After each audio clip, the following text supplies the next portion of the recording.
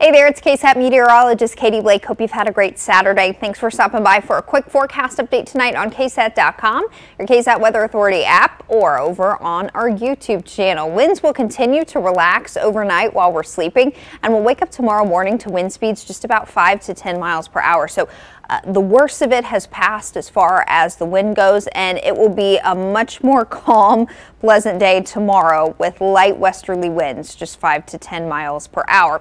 We will start off with a very brief light freeze Sunday morning, but we'll quickly warm up about 30 degrees to the low to mid 60s by the afternoon, thanks to bright sunshine and very low humidity. Things stay nice into early middle part of next week. Temperatures gradually working their way back into the low to mid 70s by Wednesday. Before our next cold front comes through, won't be nearly as windy with that front. Unfortunately, though, that front also doesn't bring us any rain.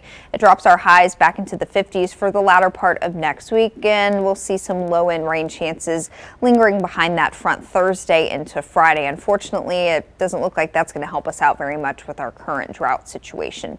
Have a wonderful night. Be sure to check in with meteorologist Sarah Spivey Sunday morning on Good Morning San Antonio from 6 to 9 a.m. to get your Sunday off on the right foot. Have a good night.